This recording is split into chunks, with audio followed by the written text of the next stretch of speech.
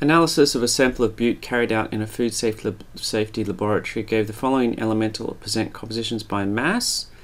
And so when we're working out the empirical formula, we need to just assume that we have 100 grams. And so all of those things end up being 100, being that becomes 73.99 grams, etc. And so to work out the empirical formula, we have to work out the number of moles to write the formula. So the number of moles of carbon is mass on molar mass, and for all of these I need to use the data booklet to work out what these numbers are. So I'm just going to refer to this once, and so that's where I get those numbers from. And so we've got 73.99 grams, so I write 73.99 divided by 12.01, and that gives us, I'll just plug that into the calculator, 6.16 moles. And have to do the same thing for the rest of them. So the number of moles of hydrogen, 6.55 divided by 1.01, 6.49 moles. Number of moles of nitrogen, 9.09 grams divided by 14.01, 0.649.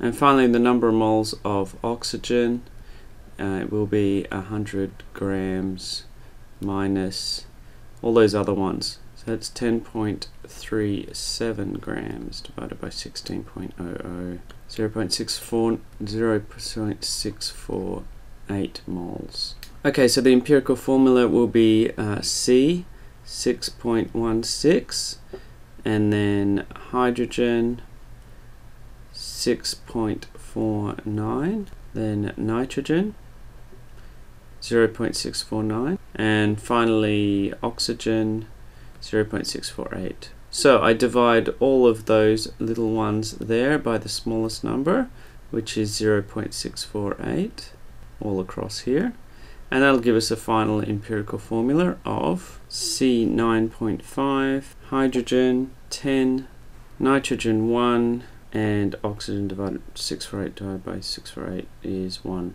So if you see a 0.5, you've got to get all these to whole numbers, you know, to double it. If you see a 0.3, especially if it's 0.33, you triple it, and that's how you get your whole number. So the final one here, we're going to have to double these things. And so the final answer is going to be C, 9.5 times 2, so that's going to be 18 plus 1. So the final answer is C19, hydrogen 20, nitrogen 2, and oxygen 2.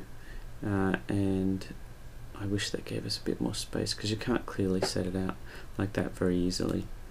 Okay, and that's your empirical formula. Now the molar mass of bute is actually 308.37, and so if you've let's find out what the molar mass of the empirical formula is. So that's going to be 19 times 12 roughly, plus hydrogen is 20 times 1, so let's just give us 20.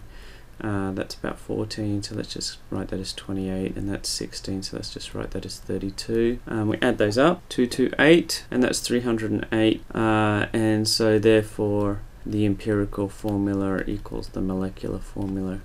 So the molecular formula equals the same. So I'll just write that out just so I make sure I get the marks. N2O2. Okay, now if it was something else, like it was 616, it was double, then the molecular formula would just be double that. And so for this one it's exactly the same, so the empirical formula is the same as the molecular formula.